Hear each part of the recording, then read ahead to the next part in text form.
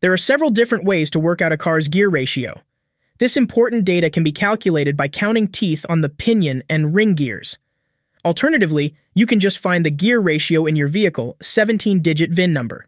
If you want to know how to do this, I detail exactly how you can decode a VIN plate and learn the gear ratio of your vehicle. Just watch until the end of the video. The gear ratio can be found in the VDS part of a vehicle's VIN number. The VDS is the vehicle documentation section on the VIN. The VDS is found in the 4th to 8th characters. You will find information here about a car's model, brand, and gear ratio. Some VIN numbers do not include information about the gear ratio, and in these circumstances, you will need to use other methods to calculate it. What is a VIN number? All vehicles have a VIN number. VIN stands for Vehicle Identification Number and consists of 17 different digits.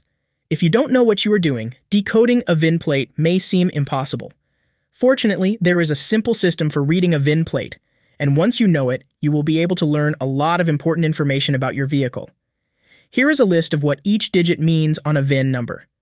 The first number represents the vehicle's country of origin. The second character represents the car manufacturer. The first character tells you the vehicle's division or type. The 4th to 8th characters share information about the car's brand, engine, model, gear ratio, series, and so on. The 9th digit is the manufacturer's security authorization code. The 10th character is the car's model year. The 11th character tells you which plant the car was made in. The remaining characters are the unique vehicle production number. To decode your VIN number, you can use free VIN checkers online. Alternatively, you can contact a mechanic who will be able to use a VIN decoder to tell you all the important information found in your car's VIN plate. How do I find my VIN number? The location of a VIN number will vary between different vehicles. A VIN plate is a legal requirement, so if you can't find one on your car, you are not looking in the right place. Here are some of the most common places to find a car's VIN number. Under the hood, often on the front engine block. Driver's side of the dashboard, often found where the dash meets the windshield. On a sticker inside the door, usually the driver's side. On the vehicle title and registration document. Once you have located the VIN sticker, you can get to work decoding it and finding out your car's gear ratio. What does gear ratio mean on cars? Before we share exactly how to find your gear ratio by VIN, let's first explain what a gear ratio is. In simple terms, all of a car's gears are attached to a cog on the road wheel side of the gearbox, the output gear, and a cog attached to the engine side, the input gear. Each gear from 1 to 5 will use a different size cog and have a different gear ratio. For example, first gear is used to get a car moving, and the gear ratio will need to be able to handle this role. The input gear in the first gear is much smaller than the input for the 5th gear. The smaller the input gear compared to the outer cog, the higher the gear ratio. In the most basic terms, when the input gear rotates the engine more than the output gear rotates the wheel, this creates the greatest amount of torque. A high level of torque is needed to move a car from a standstill to driving.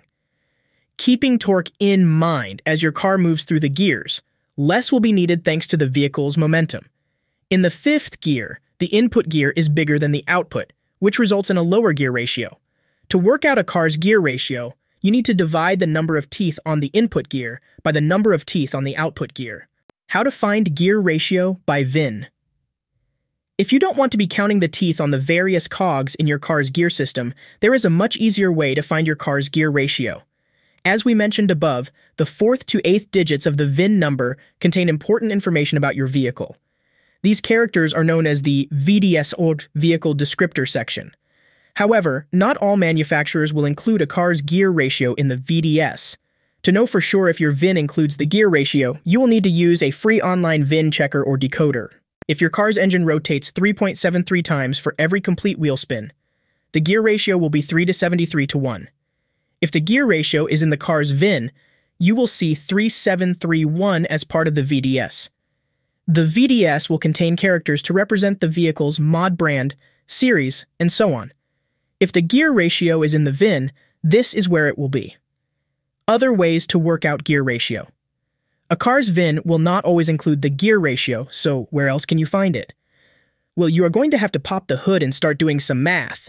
You can work out your car's gear ratio by counting how many times the back wheel on an RWD car rotates for each full turn of the drivetrain. For example, If the wheel turns 4.5 times, the gear ratio will be 4.50 to 1. Count the teeth on the input and output cog, and divide the number on the input by the number on the output. Look at your vehicle owner's manual. Why is gear ratio important? Many drivers can go their whole driving life without knowing what their vehicle's gear ratio is. Gear ratios can help drivers to learn the maximum speed for each gear.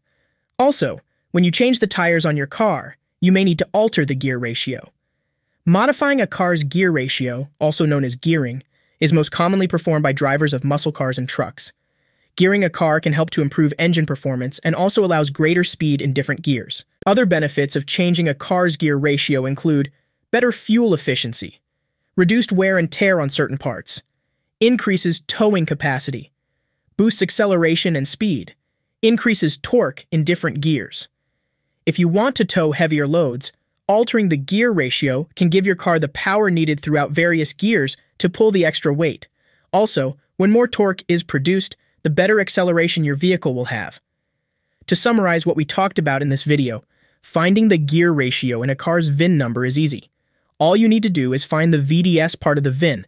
This is located between the 4th and 8th characters. If you don't know how to decode a VIN, you can use an online VIN checker to find out what each digit of your car's VIN means. If the gear ratio cannot be found in your car's VIN, you can divide the number of teeth on the input by the teeth on the output gear to work it out. Alternatively, you can count how many times a wheel spins for each rotation of the drivetrain. Now you know how to find your gear ratio by VIN. You can learn more about how your car's engine works. If you want to improve your car's performance, you may want to try modifying the gear ratio. I hope this video helped. Thank you for watching. Don't forget to like and follow so you don't miss any of my videos.